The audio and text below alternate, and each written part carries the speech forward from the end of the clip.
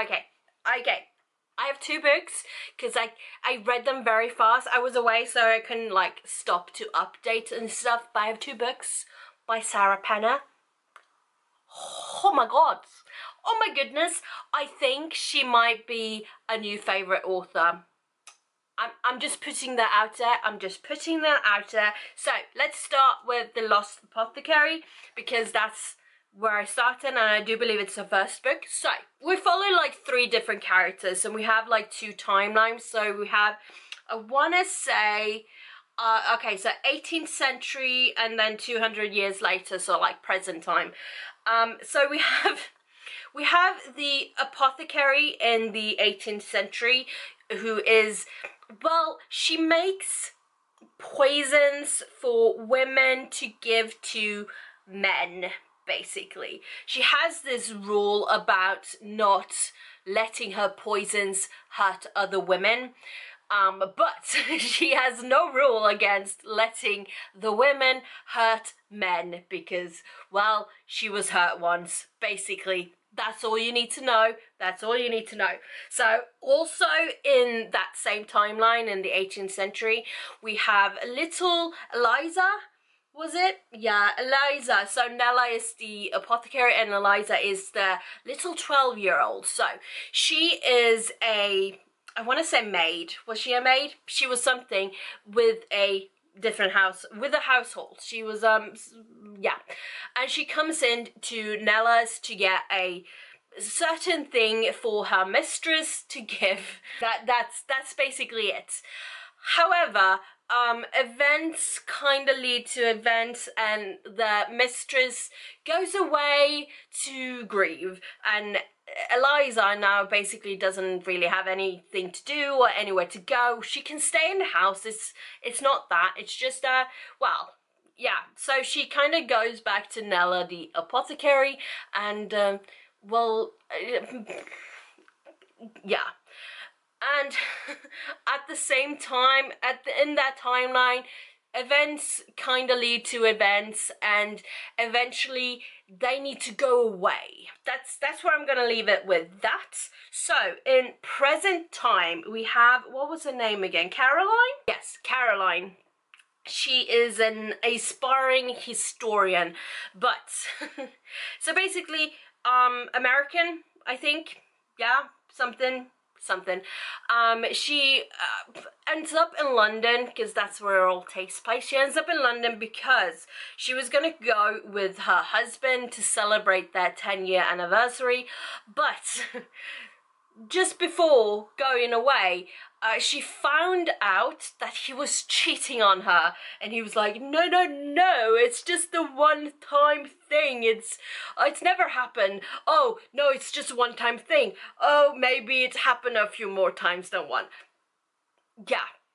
So basically, she still goes to London to get away, to get her thoughts in order and stuff like that. She goes alone, and while there, she kind of goes on this mudlarking thing, and she finds a little flask where basically this thing leads her back to the apothecary. So she kind of goes on a bit of an investigation and finds out that, well, this apothecary, there was this apothecary murder thing happening, and it's this thing connected, and it's so fascinating. Honestly, super fascinating. It was so good. It was honestly so good. It was also so short, and I was like, my dude, this is brilliant. I bloody love it. It was so good. It was so good.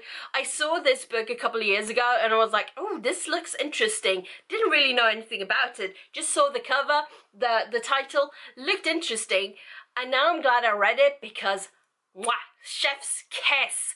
Yes. So, library book, obviously. Well, not obviously, but it's a library book. So when I was at the library, also, spotted the London Séance Society, which is her book too. They are not connected, but they have the same kind of feel to it. So, and this one, what was it again? So basically, we follow a different person as well, but Lena, that's our main girlie. So basically her sister died and she's not really convinced about the things that have been said and stuff, so she goes to this Madame somethings I probably can't pronounce, Vaudeline Delaire, yeah, French girlie. She goes to a French girlie. I'm sorry, because her sister had gone there and been taught, because the French girlie, she teaches how to do seances, how to connect with the spirits and stuff. And her sister had been there, and then she kind of wants to do this seance for her sister, but she doesn't know how, and she doesn't really believe in all that, but she goes to the French girlie to get some help.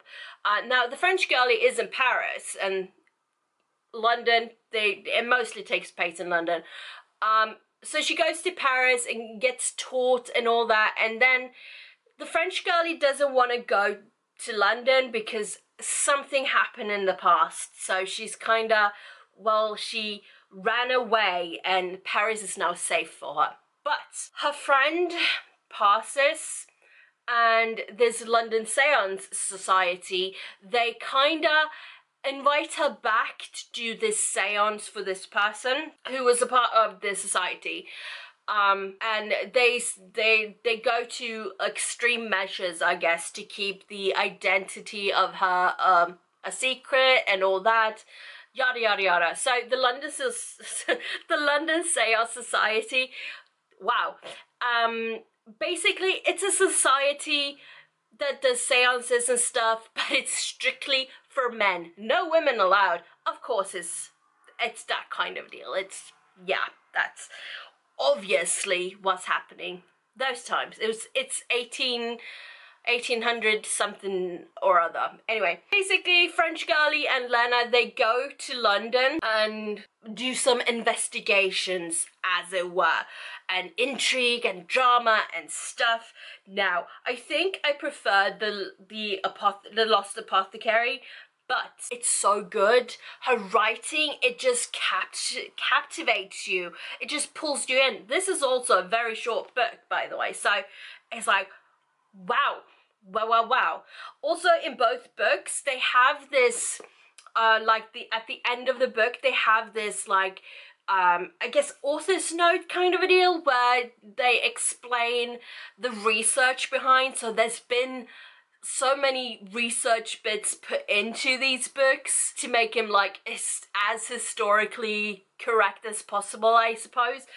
And you can tell this is not like a book you just threw together. It's not an AI writing this, it's just chat GPT, whatever it's called, book, that you wonder if some other authors does that. Anyway, besides the point, so good, so good. So I saw something about she has a third book coming out in, I think, like May next year, and what I gather, it's this not architect, archaeologist, same kind of wording, archaeologist who kind of uncovers a curse, but now she must break said curse.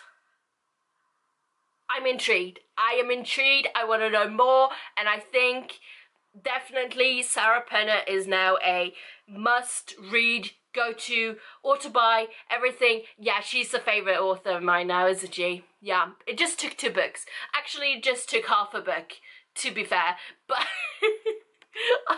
I read 2 other books. I think that's all she's written, but yeah, I'm hooked. I'm hooked, and I will not be stopped. That's my take on it. See you in the next one.